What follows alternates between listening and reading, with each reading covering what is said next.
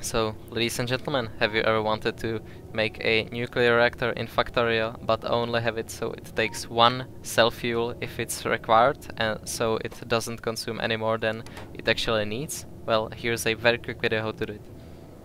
Actually, I made an even faster video. If you wanna watch this short, it's in the description of the video. It's only 1 minute. My reason for this being a very quick video is that although the YouTube videos are about 20 minutes long and I don't need a full setup, I just want to show you how to do this thing. So, for this very quick setup, we are going to need at least one storage tank, we are going to need at least two fast inserters, we are going to need some sort of electrical pole, which for this experiment I'm gonna use substations. You're gonna need at least 4 green wires, and then you're of course now gonna need your nuclear reactor. So, how does this setup work? Basically, when you use a nuclear reactor, you create heat. From heat exchangers, you create steam. In every good nuclear reactor, you should always have some storage tanks, which basically work as a backup. When you make too much steam, it just doesn't go away, it gets stored in these tanks. And when your reactor is not working, you will still have some steam to be used for your turbines. And this is actually required if you want this setup to work. Basically, the way it works is that you have your 2 inserters, one to insert fuel and then one to take out used fuel. And you want to ideally put only one fuel at a time and when you actually need it, so not when the heat is at 1000. The way how this setup works is that when you have your excess steam, you have it in a storage tank, and when your turbines are working, the storage goes away. And basically we are gonna set some parameters that when enough steam is out of the storage tank, your machine activates only then. So it's not working when it's full. And here's how to do it. First, you're gonna take the green wire, or you can use the red, it doesn't matter, and you will connect it to the storage tank of your choice. Ideally somewhere at the end or at the middle, because the closer it is to the pipe, the faster it will get used. After that, you will connect it to your electrical pole, and after that you will connect it to the inserter that takes the used fuel out. And from that you will connect it to the inserter that puts the new fuel in. Right now we are done with the green wires and we are gonna need to do some setups. First, we will click on the inserter that is supposed to take the empty fuel out, and we will have to set some stuff. First, we will click on the read hand contents. After that, we will click on the override stack size and we will set it to 1. After that, we will change the hand read mode to hold. And finally, we will set the enable condition so that when there is less than, let's just say, 14,000 steam, because that's usually when you should start heating up your reactors, if they're like completely dead.